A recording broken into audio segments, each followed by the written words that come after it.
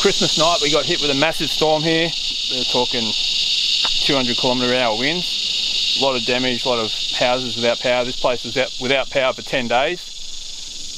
And yeah, up here in the bush, it's a lot of destruction. You can see that massive big tree up the back there that's come down, and luckily the shelters have come out pretty much unscathed. This one here behind me, there was a massive branch come through the roof of that one, so I had to put another tarp on that. The earth shelter, I just come up here to have a look at it, and I thought, well, yeah, what am I going to be faced with now? A lot more of the walls collapsed, and on top of that, I've now got a squatter moved into the shelter. Tiny little torch, so see what I can illuminate with that. Have a look at this squatter.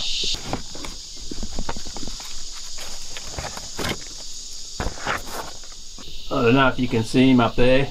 My little squatter, little brush-tailed possum. He must be coming in through the chimney. That's the fireplace over there, or what's left of it. You can see one of the supporting posts for the wall is now exposed, and tree roots, and it's, yeah, come right back to here. Over here on the bed, that wall there is collapsed. A bit more up the back there, you can still see water's just dripping through up the back there. So yeah, that's what I'm dealing with to start the new year. Thought I'd just give you a bit of an update of what's been going on around this place. Have a good year, guys.